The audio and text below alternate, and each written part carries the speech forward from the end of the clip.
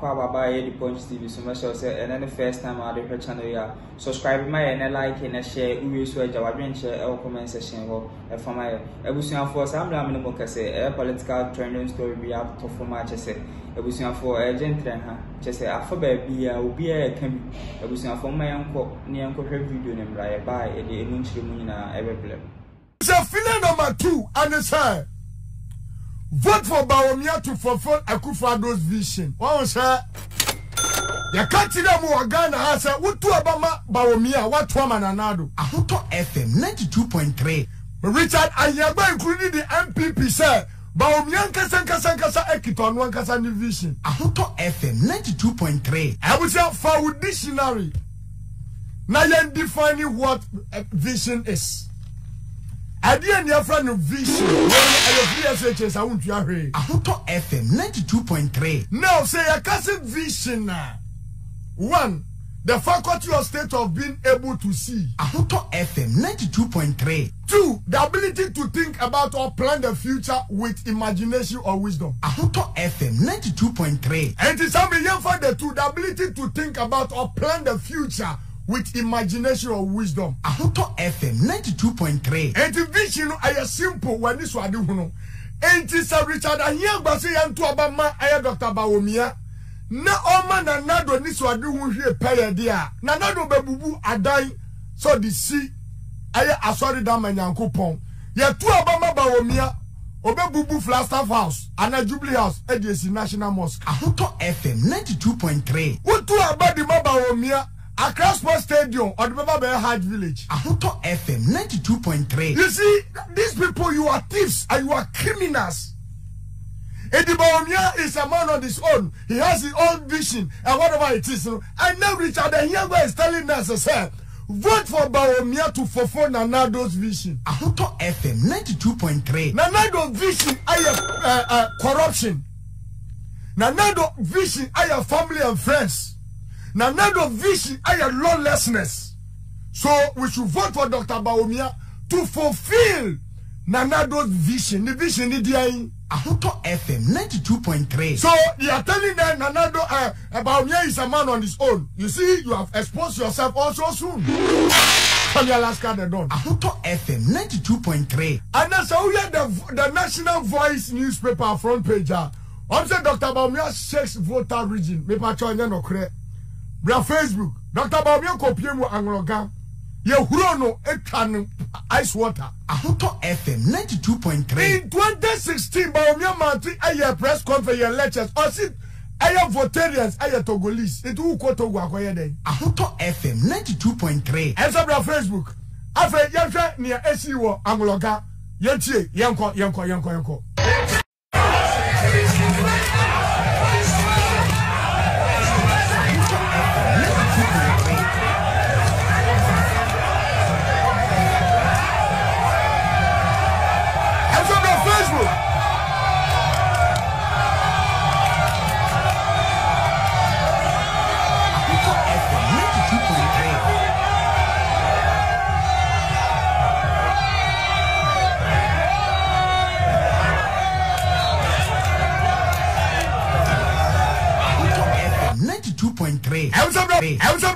And when no shaky, I voter region. And when the National Voice say Dr. Bawumia ko shaky voter region.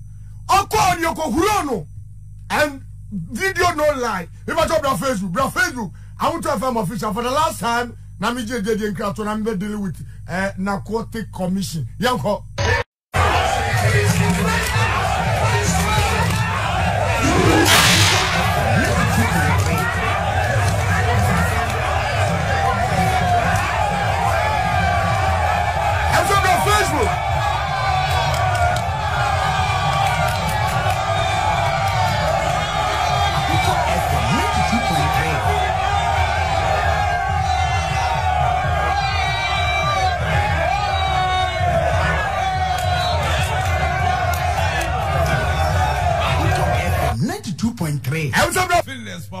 I was saying, need me were feelers. And the Dr. Bawumia call I had the voter region. No, when I go here, I saw the road to Eba. But you see, come on, Aya young papa Mahama ka say posterity will be his judge. Tie voice when say unim voice ko na John Kuma, the late John Kuma tie no. Ghana confirm na President Mahama yen omo no. Oma ba na so omo mai. Omo ba yankanka. Wonya biwiye. Omo ba yanka. Wonya biwiye. So wiwi. Sisi awon. Ghana confirm na President Mahama yen omo no. Oma ba na so omo mai. Moto FM 92.3. Sir, and confirm I see ya dia politics no. Sir, and confirm one bana so ma e bi na mo so ba o di ya poison ma papa every Moto FM 92.3. So you see, NPP in opposition did everything humanly possible to win political power. And confirm no man fi working na ba obi ato and why the kalomo and on the manu and according to Chama to me 8 wafemu Moto FM 92.3. So the 2024 elections and then NPP munim niaba wo saka umfa wanuka kase ubewia because uwia amba bu se kromfo Moto FM 92.3.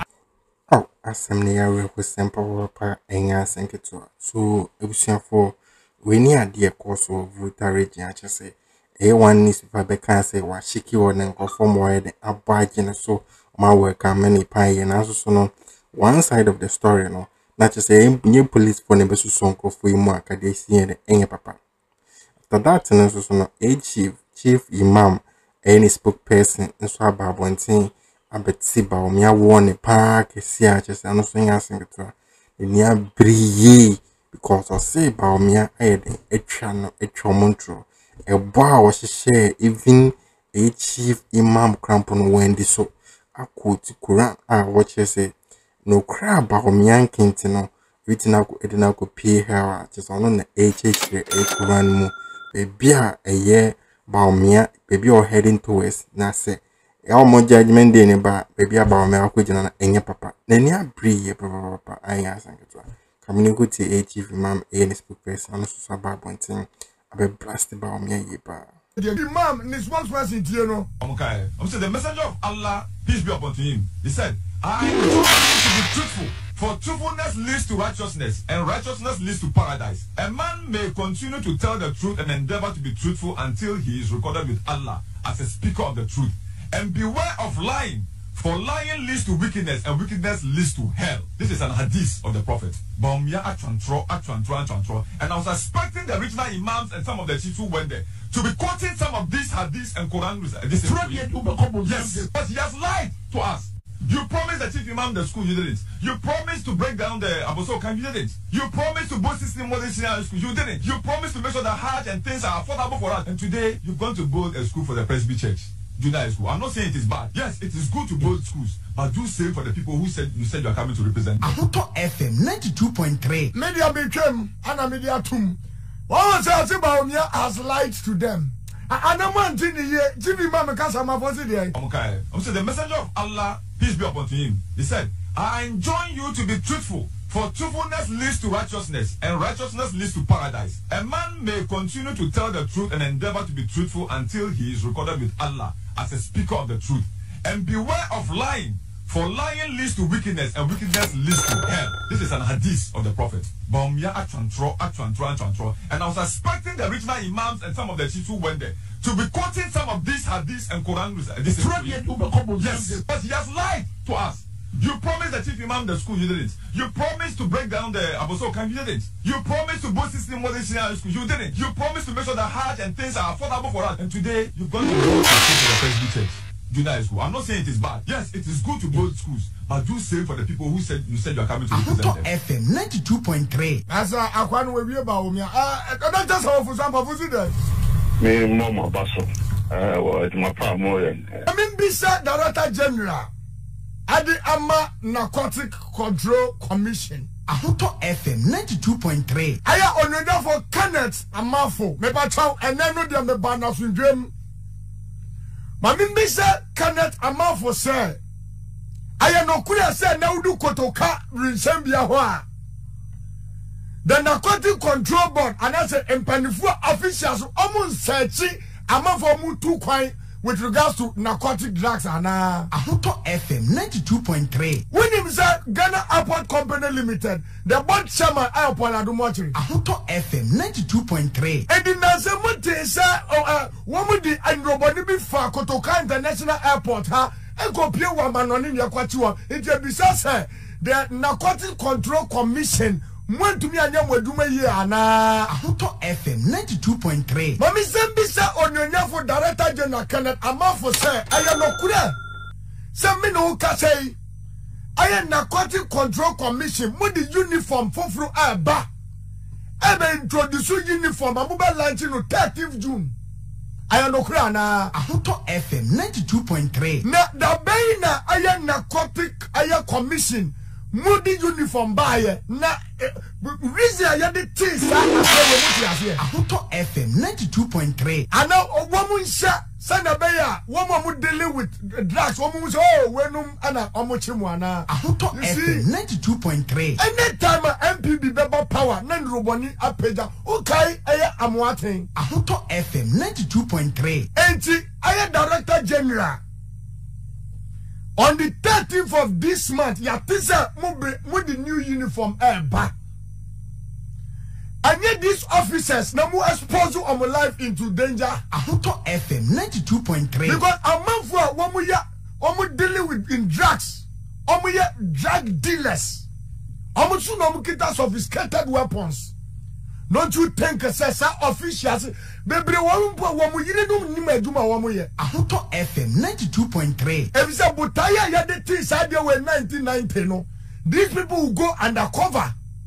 But when the man with uniform, na munkura for no mo daily drugs, no man say wenum and police wa mo drugs. H00t FM 92.3. I no could say as I'm talking to you now no, must select some officials beer. About training our prisons training school. H00t FM 92.3. Now what is it for?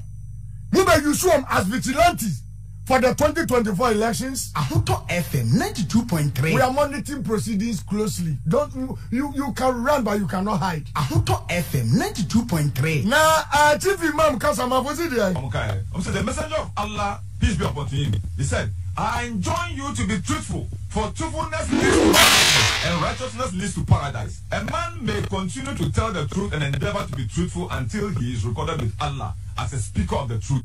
And beware of lying, for lying leads to wickedness, and wickedness leads to hell. This is an hadith of the Prophet. Bawumia H00t. And I was expecting the original imams and some of the chiefs who went there to be quoting some of these hadiths and Quran. Yes, but he has lied to us. You promised the chief imam the school, you didn't. You promised to break down the Abosokan, you didn't. You promised to boost system modern senior school, you didn't. You promised to make sure the Hajj and things are affordable for us. And today, you've gone to build a school for the Presby Church, junior school. I'm not saying it is bad. Yes, it is good to build schools, but do say for the people who 92.3. This is Alaska the Dome, the number one in Ghana.